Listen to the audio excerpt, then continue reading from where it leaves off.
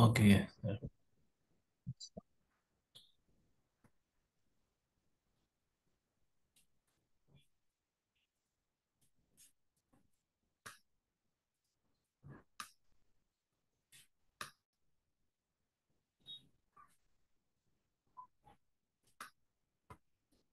Some options.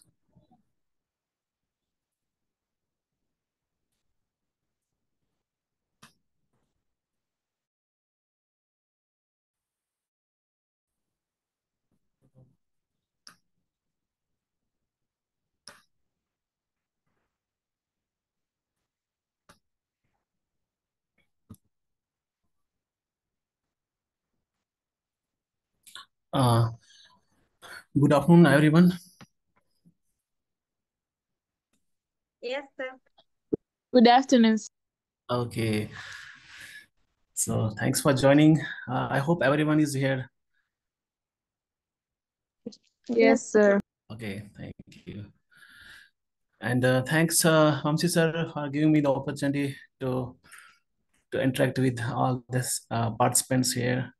And the role, today's topic is the role of basic immunology.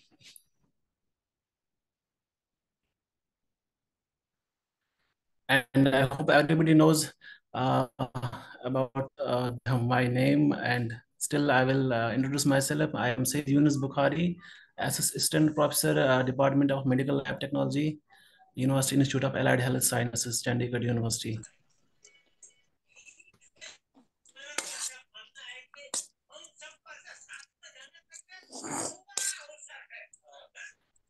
So if I think there is anything error while presenting this screen, so Vamsi sir, I hope he will assist me during the presentation. Sure, sir. I will be here, sir. I will assist. Yes. Okay. Yes, sir. Okay, sir. So let's start.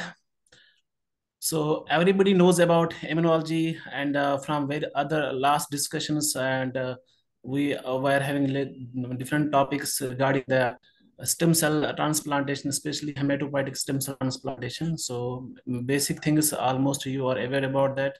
So let's talk about the role of immunology in hematopoietic stem cell transplantation. So Excuse me, immunology is sir. a very Sir, are you important sharing part your of medical science. sir? Are you sharing your PPT, sir? Actually, your Yes, PPT sir. not visible. One Is second, it sir. visible? I think it's sharing, sir. One second. Yes, sir. It's visible now. Yes, sir. You can proceed, sir. Thank you. Okay. Yes, sir. So I'm also visible, sir. Sir, your Okay. camera is not on, sir. You are not. So immunology is a okay. Wait, sir. Sorry. Yes, sir.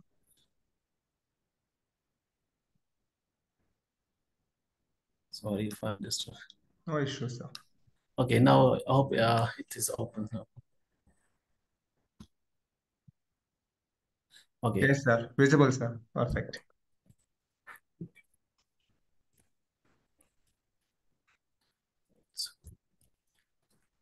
Okay.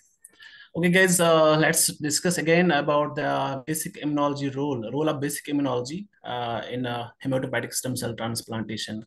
So, immunology is very important part of medical science. It's all about the immune system, how it works, and in medical treatment, like hematopoietic stem cell transplantation, which is a way of giving a person new blood cells. Okay, so it plays a very important and big role.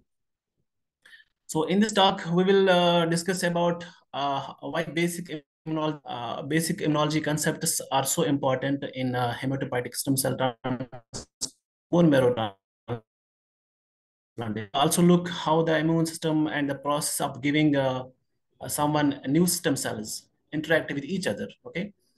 So and at the end, we will discuss how the immune system rebuilds itself after the transplant. Fine. So let's start first to have an overview about the immune system. The immune system is like body's personal defense team. Okay, it's a defense mechanism, you can say. Its job, it's to protect us from harmful things like bacteria, viruses, or abnormal cells. Sometimes we use some common word like antigens, na? So or we can say foreign bodies, fine. So if you have in between any doubts now while I am presenting this thing, so you can ask, you can interrupt me in between. So there are two main important parts of immune system. One is innate immunity and other adaptive immunity, fine. So they work together in identifying and getting rid of any threats to keep us healthy. Okay, so there is a term immunological memory, fine. Okay, so immunological memory. So we can say how our antibodies, or we can say our immune system respond to the same antigen and it attacks again our body. Okay, so important idea in immunology is that our immune system can remember things. This is called a memory response. Okay, of the adaptive immune system.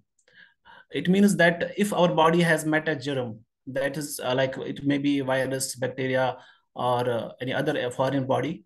If before it has met our body, it has entered inside your body, you can say the immune system can recognize it quickly and it fights it off to force it fights off faster to so that it cannot come back. So it comes whenever it comes back, I mean to say, it quickly recognizes it and starts fighting against it, or it kills it once it enters in our body. Okay, this helps our body stay better prepared to defend with the familiar threats. Okay, the threats which have already been encountered our body. Okay, so how antigen recognition is happens in our bodies? That cells in our immune system, like T cells, B cells, they have special sensors. Okay, special sensors. They we call them receptors.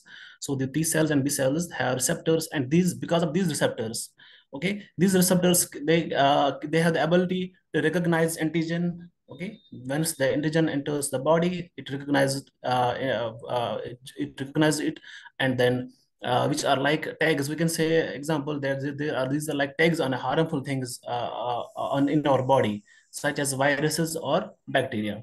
This recognition is super important because it helps our immune system to respond in a targeted way. Okay, because of these receptors, they quickly recognize the antigen or any foreign body, whether it's virus or bacteria, and it starts responding in a targeted way. So it does not let it go, it just kills it.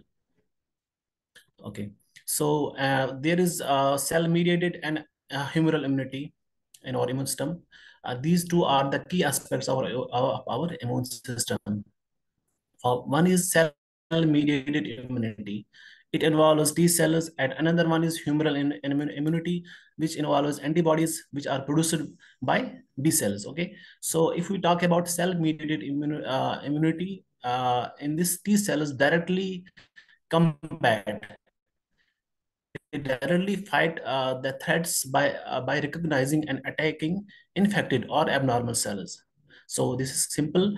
And another, when we talk about humoral immunity, it involves antibodies which are produced by our B cells. So B cells produce antibodies, special proteins, which we call them, that tag invaders for removal. So they just tag them so that our immune system will fight with that antigen. Sorry.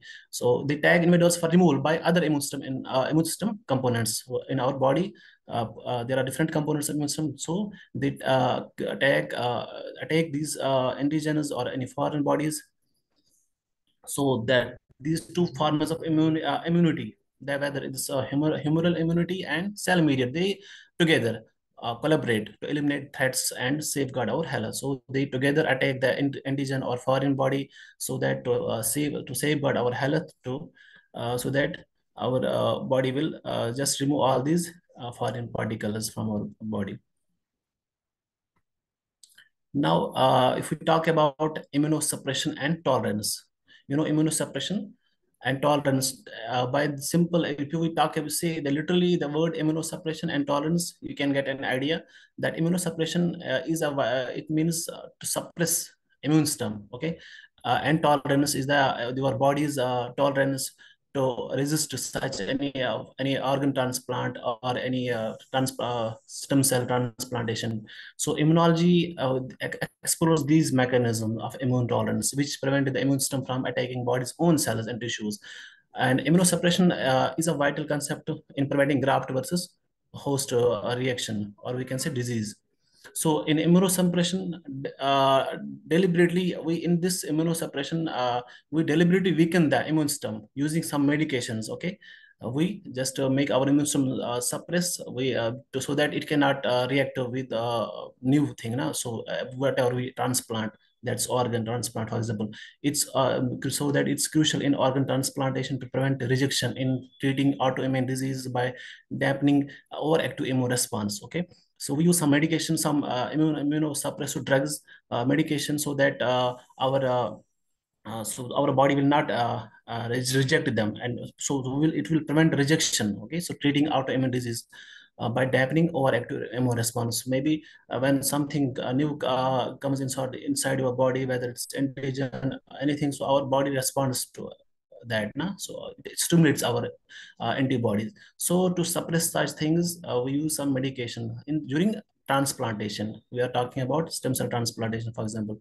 So tolerance means it is a state where the immune system accepts a foreign substance without any adverse reaction. Okay, so in transplantation, our goal is that for the immune system to accept transplant organs naturally, so that it can reduce, or we can say eliminating the need for ongoing immunosuppressive drugs. So there will be not any need for such drugs which will reduce, which will suppress the immune system, because there are some side effects also for such drugs, such medications, immunosuppressive. So it should not be too much that will cause some other complication. So tolerance means when our immune system accepts the foreign substance without any adverse reaction. Okay, so if we talk, go for the other topic in immunology and stem cell transplantation, we have here one term, preventing graft reaction.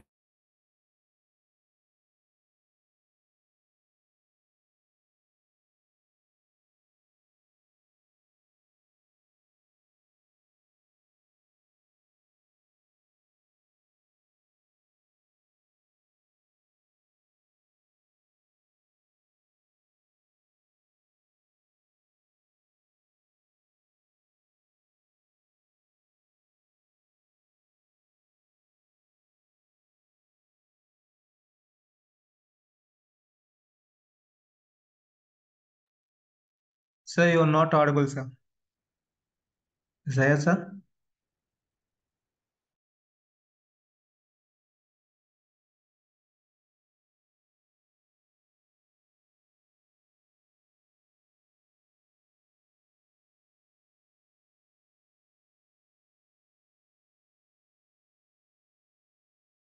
Just wait, students. Zaya, sir got some internet connection issues. Sir will join again.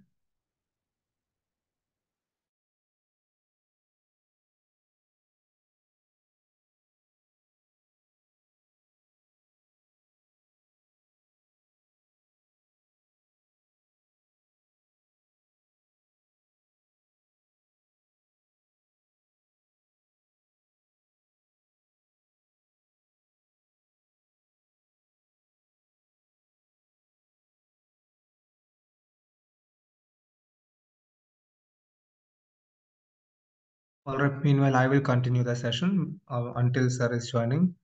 See here, students, I will tell few interesting things about this immune rejection and stem cell transplantation. See, whenever we are giving any transplantation to the body, okay, the body's immune system will reject outside parts or foreign things, because our body only accepts our own cells, and our body will reject outside things. That's how the immune system works. That's how we are fighting against the parasites or any infections, right? Now listen, when I'm giving any transplant to the patient, I need to suppress the patient's immune system, and patient's immune system must accept the transplanted tissue. If patient immune system not accepting the transplanted tissue, okay, the transplanted tissue will be rejected. And that rejection is caused by patient immune cells. Patient immune cells such as natural killer cells, patient white But blood sir, cells. Okay. won't Yes. that trigger autoimmune diseases? Like won't the patient cell like attack if you suppress the immune? Will that cause an autoimmune? Very good. Very good. That is a good question. Listen, students. Listen. First of all, how our immune system recognizing a foreign particle. That is one important attribute. How our immune system recognizing a foreign particle. So our immune system will recognize foreign particles by two methods. Keep in mind, these two methods are called as HLA. Okay. So we have two types of markers in the body. We have HLA class 1 and HLA class 2 markers. Okay, HLA class 1 present only on CD8 cells, whereas HLA class 2 present in all the cells of the body. So I just want to re-verify HLA class 1 and class 2. In a nutshell, what happens is macrophages has HLA1, whereas all other cells have HLA2.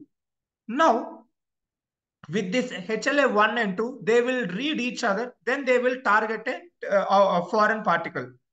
Now, listen, my body cells have two types of HLA molecules. For example, the normal cell should have HLA2. A normal body cell must have a HLA2. Now, what happened is, unfortunately, my cell lost its HLA2 molecule.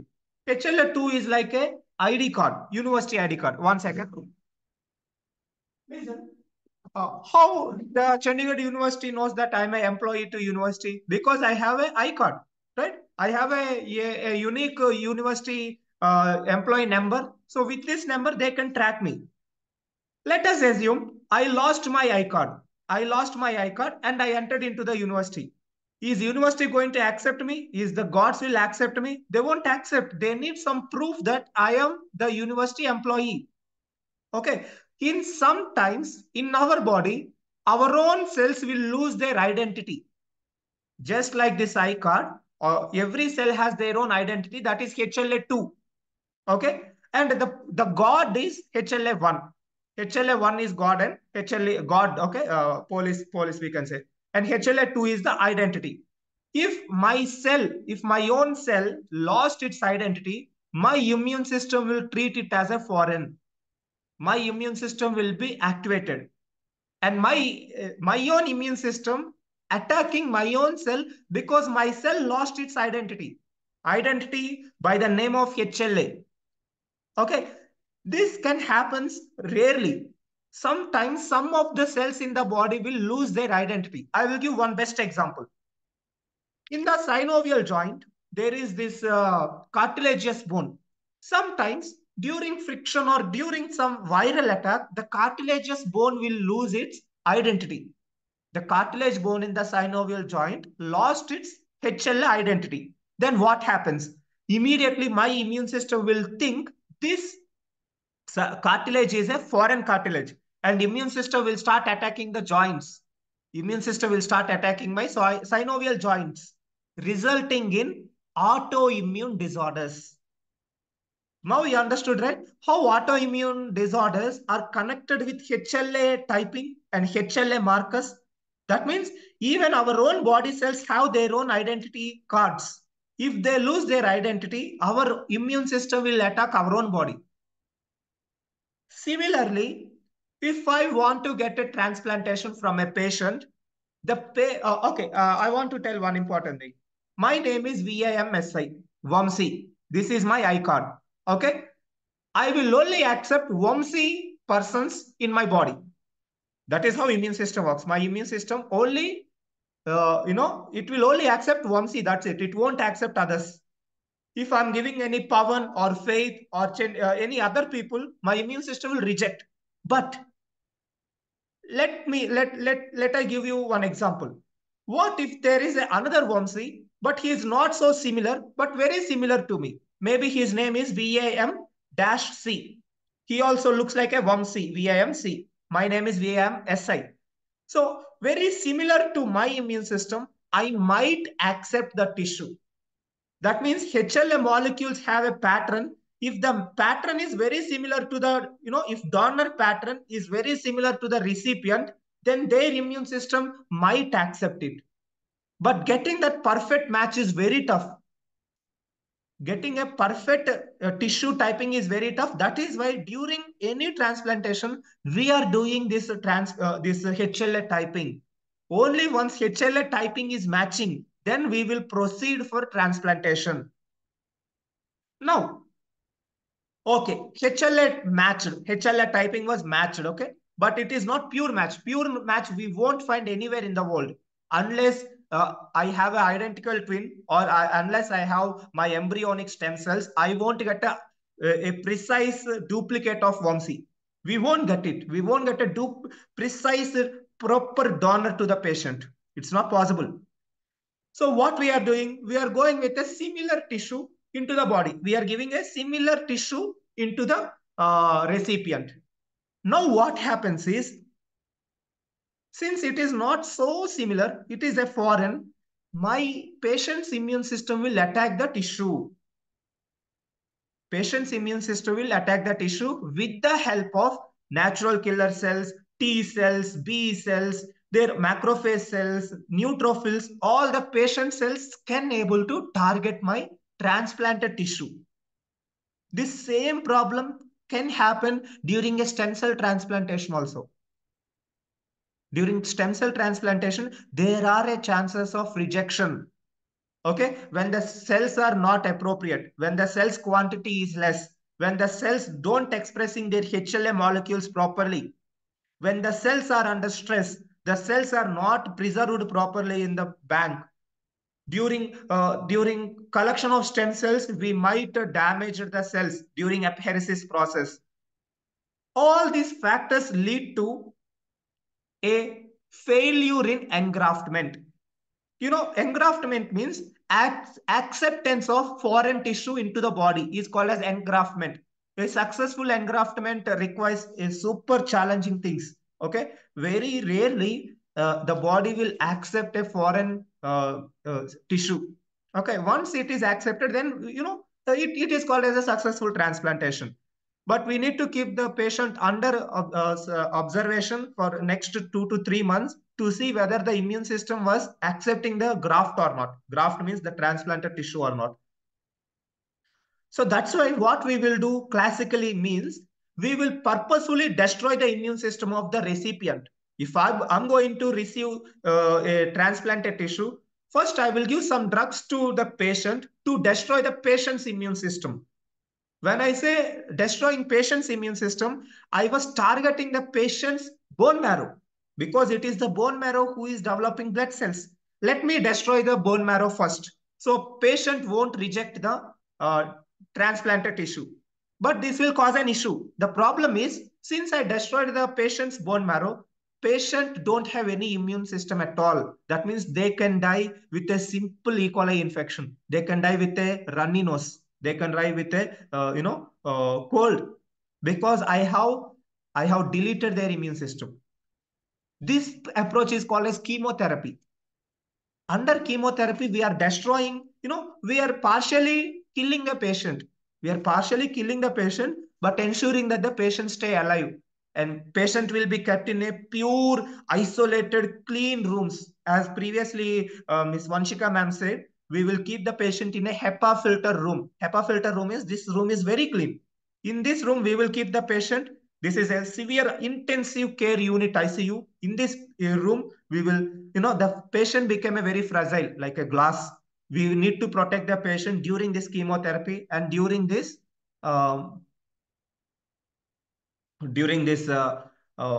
transplanting process. So, and we will slowly observe. So the immune system has a tendency to tolerate even a foreign substance. So we will see whether the immune system accepting the tissue or not. Upon, within 3 months, it will be accepted. So to bypass these problems, to bypass this tissue rejection problems, the best ideal candidate will be always auto transplantations, autograft. Autograft means, is it possible to take my own stem cells and transfer to my own body? Since I'm taking my own stem cells, my cells have my own MHA molecules, HLA molecules, and my immune system has same HLA molecules. So my immune system can able to tolerate my cells. Can I do auto transplant?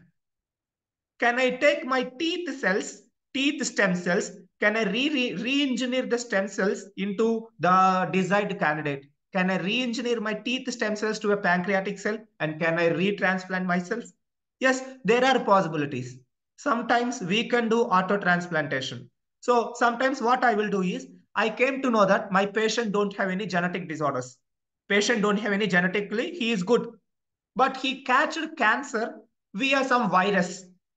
He catched cancer via some virus. So what I will do, I will collect the patient stem cells. First, I collected the patient stem cells. Then I destroyed the patient body. Okay, I destroyed the patient's bone marrow by giving chemotherapy. So chemotherapy, along with cancer cells, chemo drugs will also kill all viruses, everything. So patient became pure. I already isolated his stem cells, and I will retransplant stem cells into the body of patient, and it will be successfully accepted because they are the same cells of the patient. This is how we can use stem cells as a therapeutic candidate in some cases. I think it is clear now. Any doubts? Can you able to see the screen? Okay, I didn't Yes, sir. share. You saw the screen, right? Yeah. See, now is it clear how we can use stem cells for transplantation? Yeah. Yes, sir, So, it's clear. yes, I think Zayed sir is not at join. Let me check the participants. I think sir got some internet issue. Don't worry. So yeah, sir's topic is about immune system. Okay, how first we are trying to understand what immune cells are destroying these things. Okay, so yeah, so we came to know there are natural killer cells. All these things. We will try to give drugs. The drugs will block these immune cells. The drugs will inactivate these immune cells during the process of transplantation. The patient won't develop any this rejection issues. And the classical term for rejection is called as graft versus host diseases. If the patient develop any graft rejection, that disease is called as graft versus host diseases, GVHDs. Graft versus host diseases can be manageable. But listen, students, we also need to consider the patient age, and other parameters need to be, considered for the successful transplantation. Actually, ideally, teenagers can able to sustain these transplantation methods, but old age people, the chances of survival is very less because old age people cannot tolerate these toxic drugs. We are giving chemo drugs. No, chemo drugs will also, they will have side effects on normal cells, maybe the brain cells.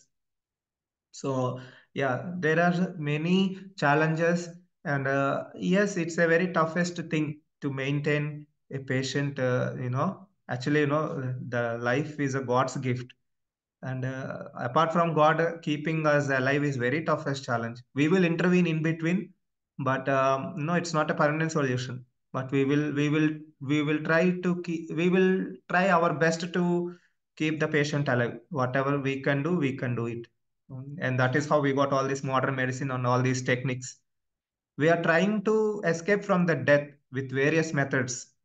And one of the ideal weapon we have is stem cells. Can we escape death from using stem cells? So that is, humans are always optimistic. We are always curious. We are always positive. We are always trying to, we have that positive mindset that we will achieve this.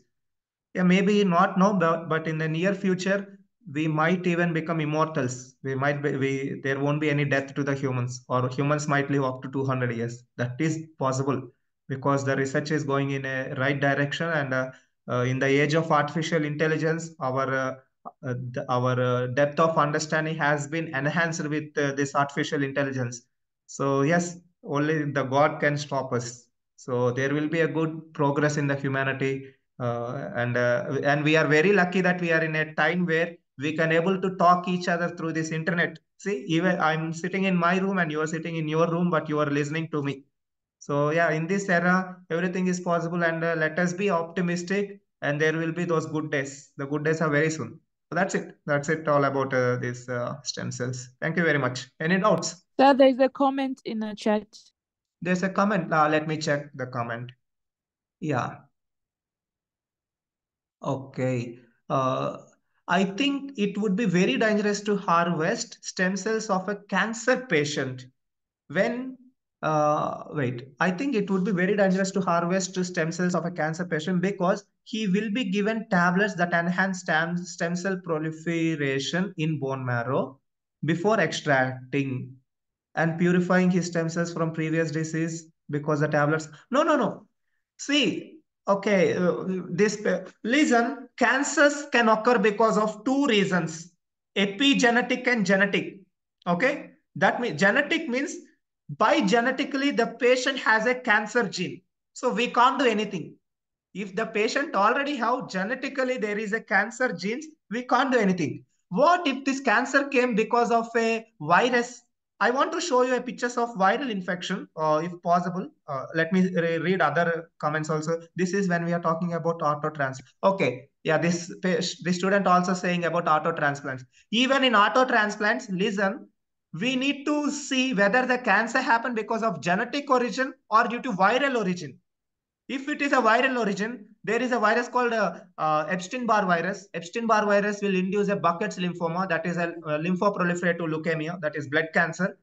Since it is a viral cancer, let me treat the virus. Let me give drugs of the virus, so the virus will be destroyed in the body and he will be recovered. So what I will do is, I will isolate the pure stem cells from the body. I will isolate this. In this condition, the cancer is because of virus. What I will do?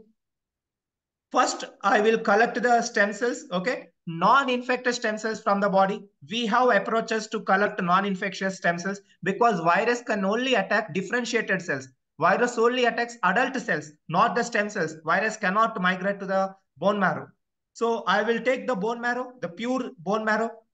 Then I will keep patient under chemo. So all the cells along with the virus will be destroyed. Then I will reintroduce the good stem cells into the body. This is only possible if the patient is not genetically predisposed to the cancer.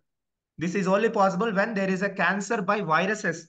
But with a genetic cancers, it is very tough, as you said. But there are candidates called gene editing techniques like CRISPR-Cas9. I always used to say CRISPR-Cas9 can able to edit the genetically exposed diseases. If the for example, recently they did an experiment where by birth he is blind, but they removed the blindness of the patient. We came to know that this blindness happened because patient not producing a protein because he don't have the DNA to make a eye protein. So what we did, we took CRISPR, we reinserted the DNA into the body, into the eyes, and the eyes started protein the rhodopsin proteins. And the patient has first time seen the world. A genetically blind patient has seen the world